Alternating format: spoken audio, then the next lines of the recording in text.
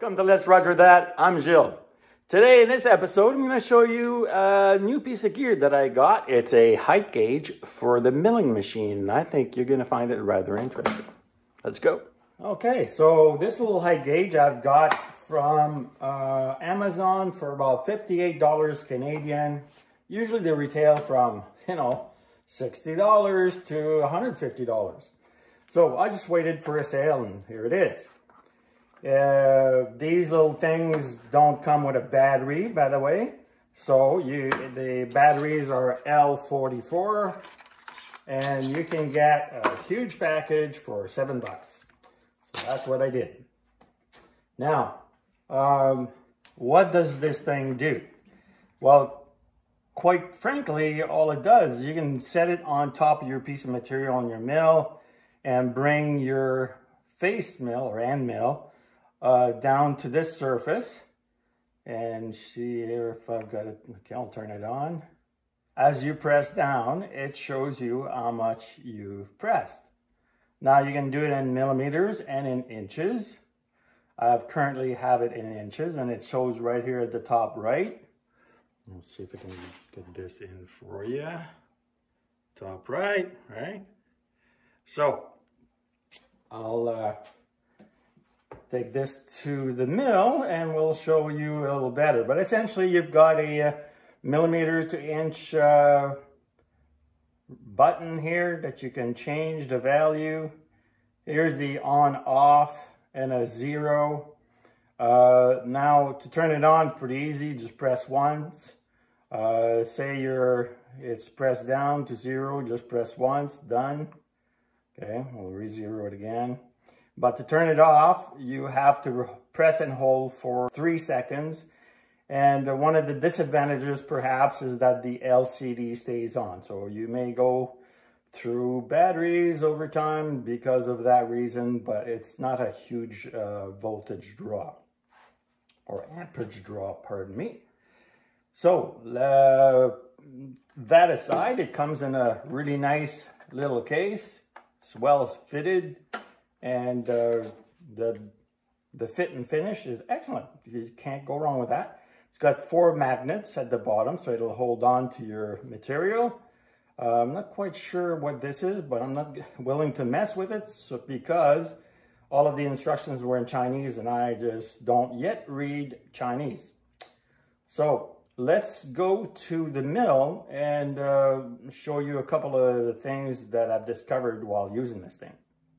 Okay, so before I get really into this thing, let me note that I have a digital readout, which allows me to, mill rather precisely.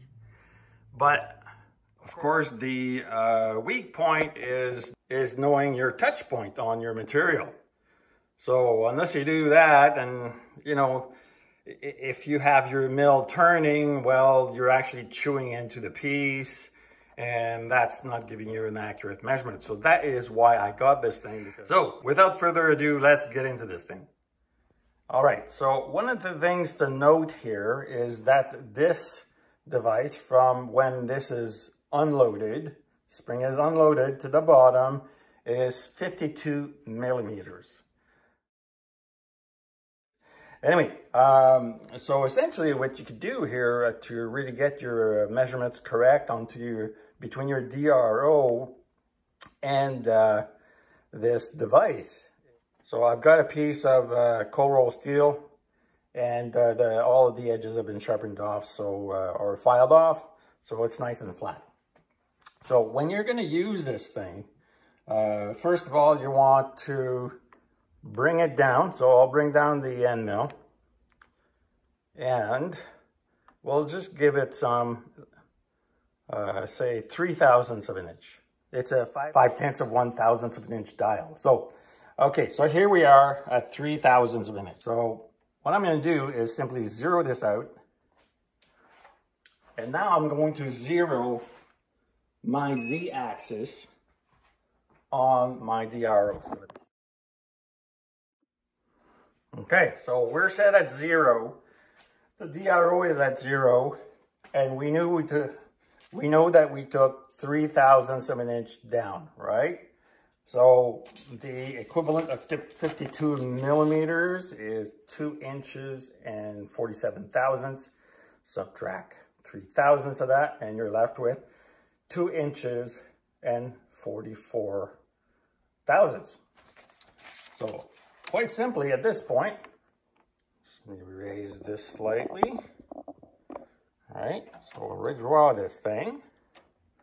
Okay, we'll remove the device. All right, so that's our measurement there. All right, and we know that past 0, we need to go to 2 inches and 44 thousandths.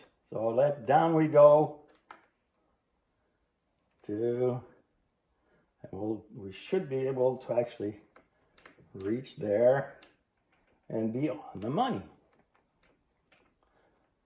So here we are to it, and there we are. Okay, so I just touched off, and I'm at 2 inches, 44 thousandths and 6 tenths. All right, but that's 6 tenths, you know, we're talking tenths, it's pretty subjective. So I'm actually touching here, and I'm exactly at 2 inches, 44 thousandths of an inch. So that is going to be really useful for me. That way, I can reduce the amount of mistakes that I make. I can get mostly accurate cuts in whatever I'm milling. So let's have another closer look at this thing and end this. And you see our 3 thousandths of an inch has stayed. We'll zero that, and voila. So here's what it looks like underneath again. The magnets are really nice to have, but just be cautious that since we're dealing with metal, you know, having a magnet can actually cause you some issues in your measurements unless things are very, very clean. So did I get my $58 worth? For me, absolutely. It's going to serve me well, and it's not a huge investment. Now, if you don't have a DRO, you could still use something like this, right? And it'd be useful. So you'll just have to use your dials. Anyway, I'll put a link in the description as to where it is on Amazon, should you be interested. I don't make any money out of this, and I'm not sponsored. So I hope you like this video. Take care. Bye-bye.